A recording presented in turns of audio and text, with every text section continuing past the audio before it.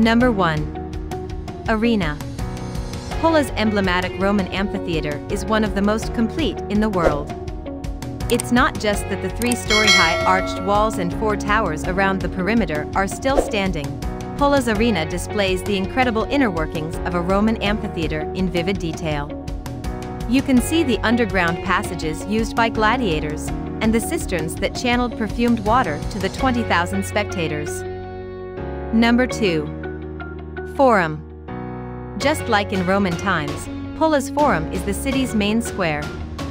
So just as it would have witnessed important gatherings 2 millennia ago, whenever there's a big event you can be sure something will be happening in the Forum. During the summer there are concerts and other cultural events here, as well as big crowds if the Croatian national football team is taking part in the Euros or World Cup. Number 3. Arch of the Sergi. A slightly older Roman monument is this triumphal arch that was erected to commemorate the powerful Sergi family's participation in the pivotal Battle of Actium in France. It dates to about 30 BC, and considering its great age is still in fine shape. When it was built, the arch was a city gate leading up from the naval port. Number 4. Temple of Augustus. Unmissable on the Forum is the grand tetra-style portico of yet another historic building that has been well looked after.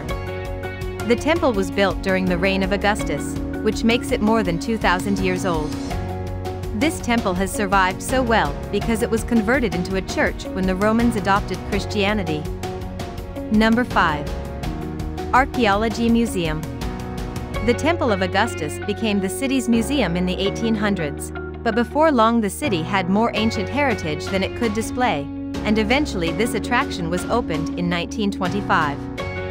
Today the Archaeological Museum showcases finds from across the Istrian Peninsula, including busts, mosaics and ancient stone reliefs.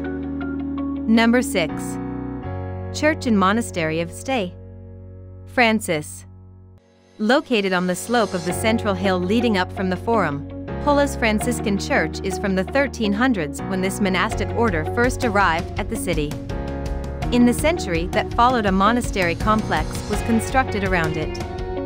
With its tall, slimline windows and understated facade, the monastery is a classic piece of late Romanesque architecture. Number 7. Castle. Set atop the rise in the middle of Pula, Castle is a Venetian fortress from the 1600s. You'll notice that the powerful-looking walls are in a star configuration, which was a state-of-the-art design to repel artillery after the arrival of gunpowder. Castle was created to be the Venetians' main stronghold, defending Pula's harbor as well as the entire upper Adriatic. Number 8. The Gate of Hercules. Although this landmark may seem modest, it's one of the earliest pieces of Roman heritage still standing in Pula. The arch has an eroded carving of Hercules, but you can also make out the names of 2 contemporary Roman officials, Gaius Cassius Longinus and Lucius Calpurnius Piso. Number 9. Small Roman Theater. Complete your tour of Pula's Roman sites at this theater on the hillside. These evocative ruins are described as small, because Pula's other, larger theater was located outside the city walls. The small theater is the only one of the pair to have survived, and you'll get to walk along a large section of the tiered seating, as well as part of the stage and orchestra, where the ancient Greek or Roman chorus would sing and dance. Number 10. Pula Aquarium. With a dramatic home inside the Austro-Hungarian fortress Veradila, Pula's aquarium is the largest in Croatia. The aquarium is a useful option for rainy days or the hottest afternoons in summer. Blending neatly with the fourth stone architecture are tanks with freshwater and marine species native to Croatia and the Adriatic, together with tropical displays, a turtle rescue center. Hope you like this video. For more videos, please subscribe to our channel.